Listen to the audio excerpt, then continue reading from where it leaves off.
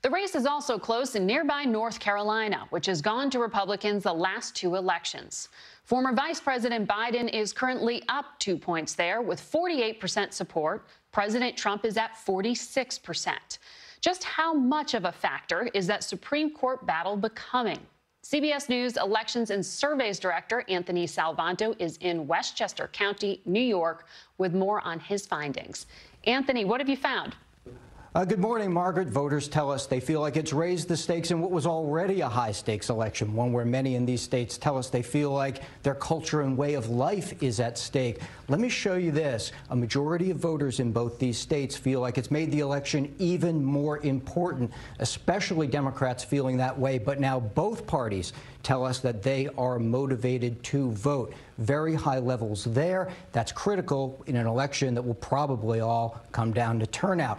But let me remind everybody, don't forget about the economy. It still outranks the court and many other issues in both of these states. Coronavirus, also really important. And the reason that this is so critical, Margaret, is that the president has a lead on who would be better at handling the economy in both of these states and in many others we've polled. In fact, across the board lately, we have seen a tightening of this race in state after state. Anthony, we know Republicans also want to hold on to their Senate majority. Do we have any indication on whether the fates of these Republican senators in southern states are directly tied to the president's fortunes?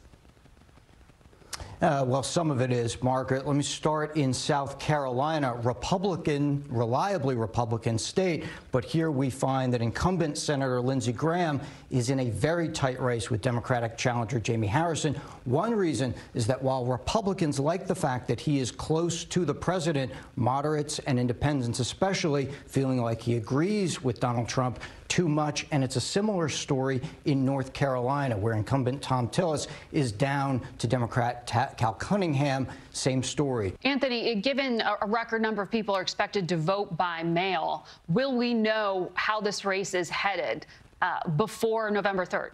Some of it will be in the bank, as they say, because of so much. In fact, a majority of the votes will be cast before Election Day. If you look at two states here, starting with North Carolina, look at how many Democrats over Republicans say that they want to vote by mail or absentee, and then a sizable number also are going to vote in person early. I suspect that when we get to Election Day, we'll be looking at whether or not Republicans can turn out in large numbers on Election Day, maybe to make up that deficit. The fact is that they've done it before in the past, and they say they're going to do it again.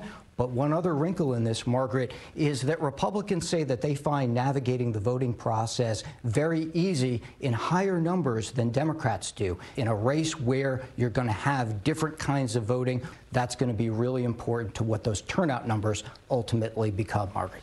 And I know, Anthony, you'll keep us honest on this complicated process this election year. Thank you very much.